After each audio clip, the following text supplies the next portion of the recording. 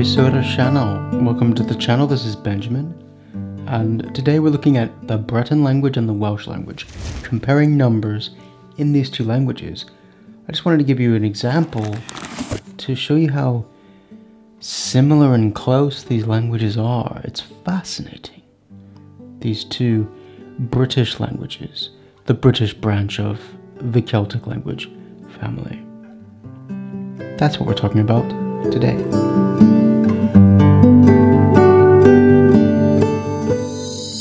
A quick disclaimer. Dwi'n siarad Cymraeg, je parle français, but I don't speak Breton. And in fact, when I listen to it, or when I've heard it, my brain is pulling in opposite directions. I don't know which part to listen to. Maybe I just need more exposure to it. But I'm using and leaning on heavily my Welsh here to compare these two. And so I'm not going to pronounce Brezhoneg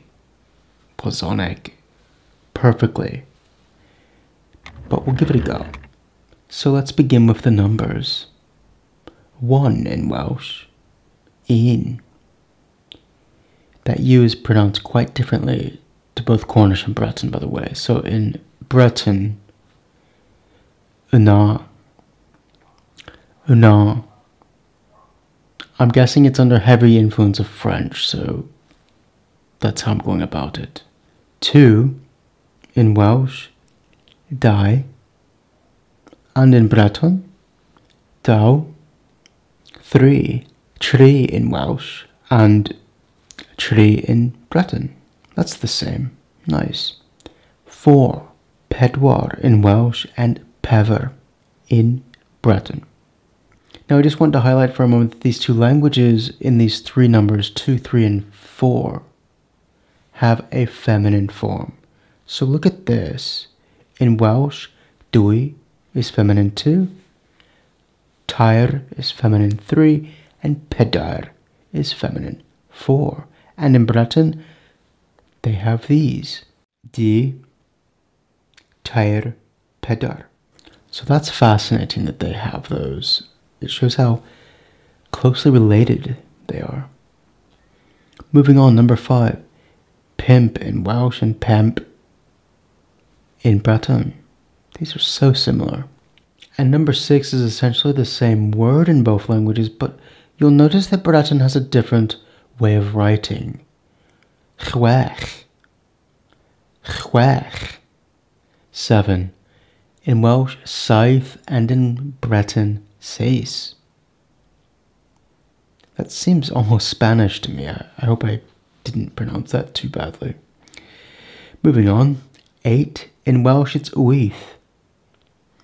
And in Breton, eis. You'll notice that the TH in Welsh has become an S.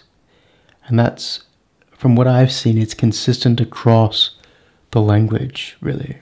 Number 9, now in Welsh, and in Breton, now. Essentially the same thing. In Welsh, number 10, deg, and in Breton, deg. So you see that hardening at the end, which happens in Breton. This happens in Cornish as well.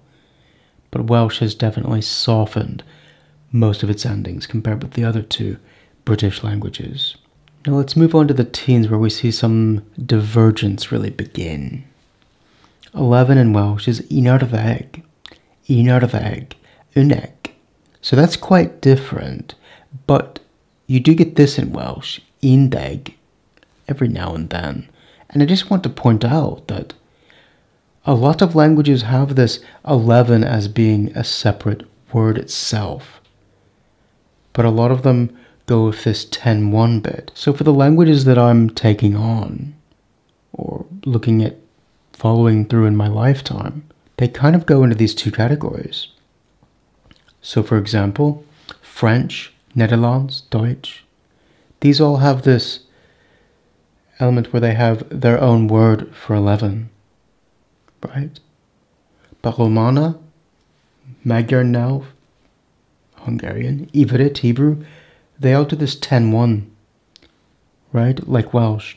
So it's quite an even divergence. However, in number 12, deuddeg in Welsh, dawseg in Breton, very similar. But 13, you get this divergence again. Welsh is going and continuing down this arddeg on 10, tri arddeg, but Breton, treseg. And it carries on through the teens like this. But 15 is unusual in Welsh, as it's so specific. It's pymtheg, and you see the corresponding one in Breton is pymseg. Again, that th becomes a z sound, and there's not much difference in the others going until 18 is very strange in both languages. In Welsh, deunaw, literally 2 nines, though you get undeg wyth as well. But why would you use that when you have something as cool as deunaw? And you get tri chwech in Breton, literally 3 sixes. Now, from what I understand, there's an older archaic version in Breton that is 2 nines as well. So that's interesting that both Welsh and Breton have that in some degree. But I wonder what made it so specific about 18 that made it different. 19. In Welsh, there are 2 different counting systems, essentially. One that's more vigesimal or 20s based, and one that's basically taken from English. And in Breton, they do have that 20s bit, but we get pedwar bymtheg, literally 4 on 15 in Welsh.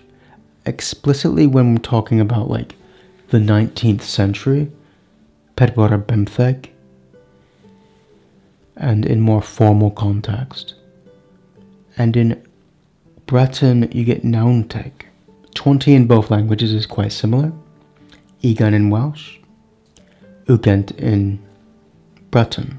I don't know if you pronounce that T, but I'm sort of softly doing it. Sorry if that's wrong. And then going down, you get this R bit in both to an extent, which means on 20, 1 on 20, 2 on 20, so on. When you get higher up into the 20, 40, 50s, it gets a bit interesting because you really see the 20s base counting system firmly taking over in Breton, where it doesn't in Welsh.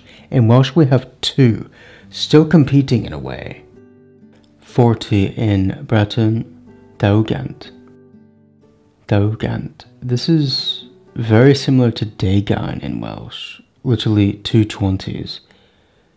Now I prefer to use deugain myself in Welsh, but most people generally now use pedwar deg. You still get it in phrases in Welsh, and it's there. But the English way of counting has taken over for every purpose. In 50, they both say half 100. In Welsh, hanner cant. In Breton, hanter cant. Hanter cant. 80. In Welsh, again, you have this wythdeg, but you also have pedwar ugain. You have both. In Breton, it seems you have the 420, like in French. Pedwar ugain. And Welsh and Breton essentially share the name for 100. Cant. And depending on how you pronounce it in Breton, can or can't. And 300. This one is really peculiar because in our earliest poetry in Welsh, I mean the earliest poetry, we have tri chant, 300, like 300 men going into battle. Doesn't seem a coincidence that Breton has kept this as well. Tri chant, that mutation is the same, and the words are essentially the same. 900, however, the mutation's different. In this case, now cant in Welsh does not change. The C changes not at all. But in Breton, now chant, there's that cha. And the word for 1000 is the same in both languages. Meal. Some of you had asked me to compare more British Celtic languages with each other, and so I hope that helps a bit. I don't speak any other British Celtic language than Welsh, but looking at them, I can get what they're saying, certainly when reading it and writing. Spoken, however, Breton is a bit further away, simply because it's under influence of French rather than English. But they're definitely very close, and these numbers clearly show that. Question of the day. Do any languages that you speak have a different way of counting, and what is it?